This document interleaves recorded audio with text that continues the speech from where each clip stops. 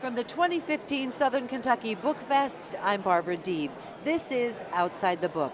And now we're taking you outside the book, and I'm so honored and just delighted to see you. Thank Sallie you, Bingham Barbara. joins us. How are you? I'm very well, thank you. Very happy to be here and grateful to the library and to WKU and to all these people who make this possible. They do, and your book, the blue book, the blue box rather, I'm sorry, you know, you talk about the inspiration being just this day and time in our digital world, how in so many ways we've lost the art of corresponding, of writing, of putting a pen in our hands. Yes, emails don't really fill the ticket. This book, The Blue Box, is based on a blue box of letters from my great-grandmother, my grandmother, and my mother. So it spans 1850 to 1931, the lives of these three very adventurous, very interesting women, all good letter writers. And the only reason I'm sometimes pleased that there is email now and no more letters is that some letters are pretty hard to read. Not literally, but because of the things they're saying that maybe wouldn't get into email. Who knows? Pretty nasty things do get into email, though. No, that's very true. Yeah. And so, you know, we talk a lot about this. Well, I talked with Mary Ellen Miller, you know, when she was writing the book that she wrote, and it was about her late husband. There's a sense of detachment that you have to make. You have to, yes. Yeah. I don't think I could have written this book while my mother was still alive. She would not have wanted her love letters to my father to be revealed. Right. They need to be revealed because they're really an amazing set of love letters detailing their 4-year courtship in the 1920s and early 1930s. But she would have been embarrassed by that, you know. However, she saved her letters, and I think anyone who saves letters has to realize that eventually somebody is going to read them. Otherwise, surely you would burn them. That's a very good point.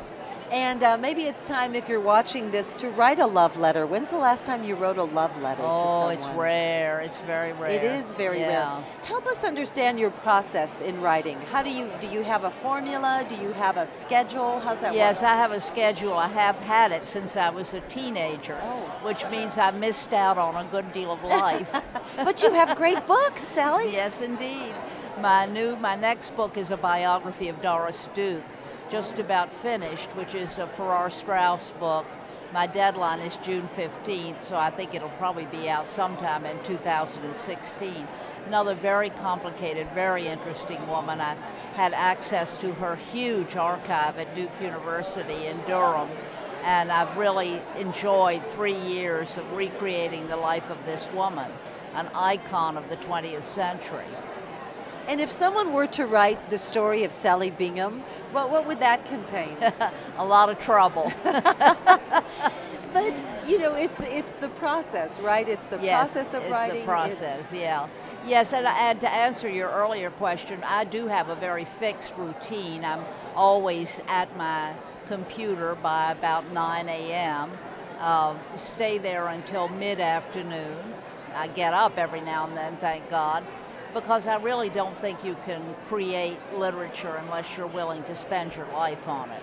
It can't be a hobby. It has to be the real center of your life. And I've managed to do a lot of other things too. I know you probably know about the Kentucky Foundation for Women, which I'm very proud of. It's now almost 30 years old. The Sallie Bingham Archive for Women's History and Culture at Duke University, which is an archive for women writers, particularly Southern women writers, not entirely that.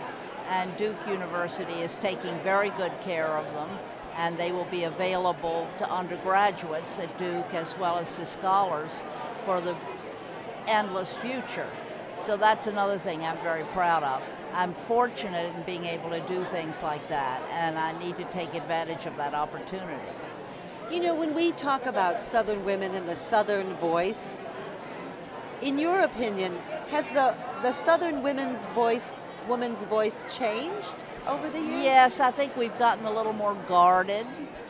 You know, when you think about Flannery O'Connor, who's one of my great icons, and how daring her short stories are in her novels, I'm not sure we we are always equal to that level of daring.